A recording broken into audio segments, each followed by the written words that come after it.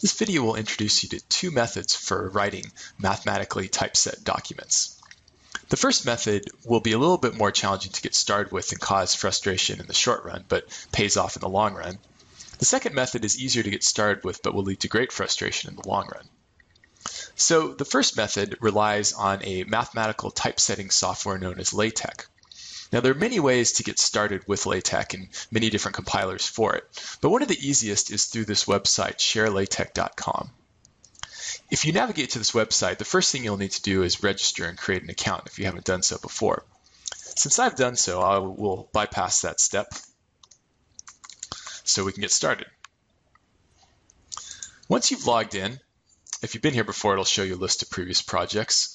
But there's also this option to create new projects. And what you'll basically be doing is creating a new project for each homework assignment in the class. The first question I'll ask you is what to call it. I'm just going to call this one Homework 0. And once I've created Homework 0, we see two documents. One has this code right here, which might look like gibberish at the start. And the second is this nicely typeset document, which says the title you typed in, your name, the date, and one introduction. So where does this come from? Well, it all comes from the code on this side of the document. This is what you will be altering in order to create new documents over here. Now, if we look at this code, there are two parts to it. Everything before this begin document line is what we call the preamble. Now, the preamble, in turn, has two sections. There's a document class and use package declarations at the beginning. And as you're getting started, I would just leave these as B. And then there's also some header information where you have a title, an author, and a date. I can alter any of these at any time by going inside these curly brackets and adding or subtracting. For example, if I want to add to my name a prestigious Esquire, I can do so, and after recompiling, that now pops up in the document over here. Now, after the begin document line, this is the main body of your text, and this is where you will be typing solutions to homework problems and whatnot. If I get rid of this line right here, we can now see that that part of the document will be blank. Now, in LaTeX, there are various environments that you're working in. If I just start typing,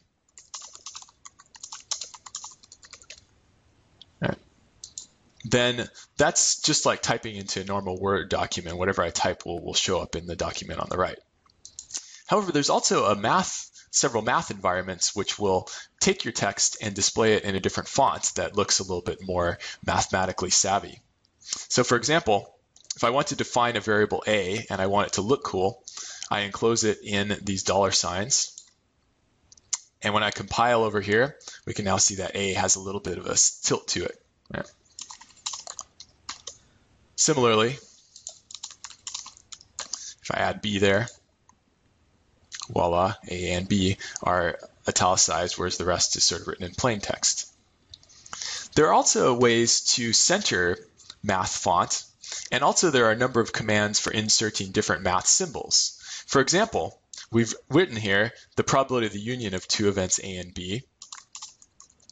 And we know that the way to denote that is with an upside down U sign.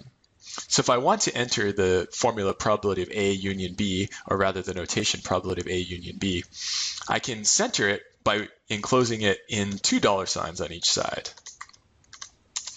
Furthermore, I can enter that cool looking upside down U using the \cup command.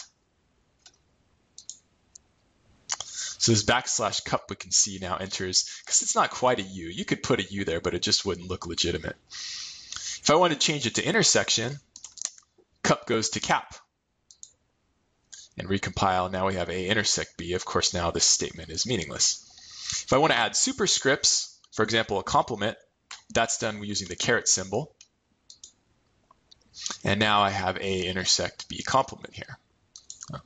And if after equation, if you want to type some other stuff, blah, blah, then you can do that as well. And again, that will show up in the next line here. If you don't like that it indents the start of the paragraph, which I don't really care for that much, no indent will take care of that problem for you. So now it's not indented. Now, there are a number of things we'll be learning to do throughout this semester. There's two more that I want to point out before your first assignment. The first is how to create numbered lists, because if you have a problem set with 4 problems, you might want to number them, solution to 1, blah, blah, blah, right?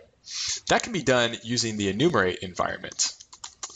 So if I type begin en, notice it shows up. And this creates for me this environment here, and \item, everything that begins with \item will create a new number in the list. So if I wanted to, for example, create a list with a 1 and a 2, yeah and yes, then I could do so. And blah, I get 1 yeah, 2 yes. Right. The second thing I wanted to point out is how to insert things like MATLAB code into this document in such a way that, MATLAB, if you just cut and paste things, it might have some funky formatting. You don't want that to kind of LaTeX to yell at you for some errors that formatting is causing. So what you can do to insert MATLAB equations, and I know I typed insret, but who really cares at this point, is to use the verbatim environment. The verbatim environment simply tells LaTeX anything between this begin and end verbatim is just going to be copied as is, and it will not be read as code of any kind. So if I've just run some MATLAB code and I want to insert that into the flow of my discussion, then I can paste that in. And now when I compile, that shows up as is in my document. As we're going along, we'll also figure out how to do things like make tables, create numbered equations, and insert figures and things like that. But this is enough to get you started on the first assignment. Now, the method which is easier to get started with but leads to more frustration in the long run is to use the equation editor inside of Microsoft Word. Microsoft Word doesn't have some code that you have to work with. It's just what you type is what you get. So if I click on the screen and say write stuff, right, then that's what will show up. And of course, there's plenty of options to change fonts and stuff like that, and centering, drop-down menus for that sort of stuff. Now, if you want to insert math, then you'll have to go to Insert Equation inside the toolbar. Now, inside this equation environment, there are two ways that you can start writing math. You can either, under the Design tab, you can click on buttons to insert various symbols, which is easy. You don't have to remember any commands, but of course, clicking is slower in the long run than actually typing commands. Or if you want to use Microsoft Equation Editor but still learn the LaTeX code, you can actually enter LaTeX code into the equation editor. So for example, if I wanted to enter the formula from the previous example in LaTeX, A union B, I could do so, right? I can use this \cup, and then if I hit spacebar, it compiles that for us and leaves us with this equation. Right?